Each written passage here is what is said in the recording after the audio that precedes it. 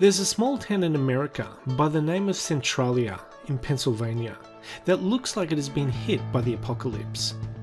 The town was left abandoned after a coal mine fire began to burn more than 56 years ago. Underground mine fires are common across the globe. There are thousands that have been burning uncontrollably for many years. Australia's Burning Mountain is believed to have been burning for 6,000 years. Centralia's fire started in 1962 when residents turned an old strip mine into a dump and setting the rubbish alight. The fire spread through an unsealed opening to the underground coal mines, igniting a seam of coal, and the fire has been burning to this day. The fire stretches 12 kilometres and burns underneath an area of 15 square kilometres, 300 feet below ground. Authorities say the fire could burn for another 250 years. The fire continued to rage unchecked into the 1980s.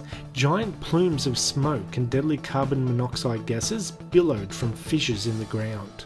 The local highway cracked and collapsed. Trees were bleached white and petrified, and people complained about breathing problems. After estimating the cost of extinguishing the fire at over $500 million, the government opted to raze the town and relocate its residents. Centralia used to have 1,000 people living in the town. About 5 residents still live there today, despite there being nothing there. All real estate in the town was claimed under eminent domain in 1992 and condemned by the Commonwealth of Pennsylvania. The remaining residents were being forced to move, but in 1993 they started to fight for the right to stay. After a lengthy legal battle, state and local officials reached an agreement with the 7 remaining residents in 2013, allowing them to live out their lives, after which the rights of their houses will be taken through eminent domain.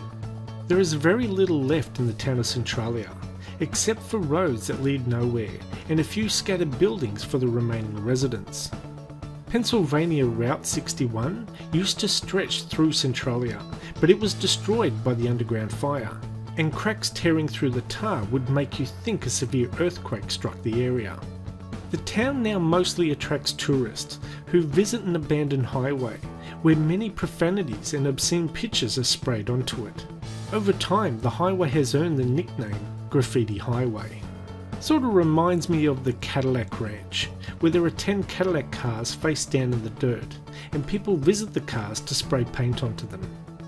When you see before and after images of the town, when there was 1,000 people who lived in it and now 5, it is very similar to the before and after images of Hiroshima. One picture had a whole city full of buildings, and the next is just an expansive parking lot. You would be forgiven for thinking the town was nuked and wiped off the face of the earth. I asked a local YouTuber by the name of Joey Underground, who let me use his footage for this video. Does the ground still smoke, as I did not see any smoke in recent videos? He replied, "It's smoking in certain parts of the woods, but the streets are no longer smoking, and you can only see the smoke on freezing cold days. I was there in March 2018 and couldn't see any smoke anywhere." I'm not sure if it's love for the town and the house they live in, or stubbornness, but when you think of what the remaining residents have to live with, dangerous gases, cracks forming in the earth and roads, a raging fire below the ground they live and walk on, and an ever-present threat of sinkholes forming under their feet, you have to ask yourself, would you stay? Anyway, that's the end of this video. Thanks for watching, and we'll see you next time. Bye bye.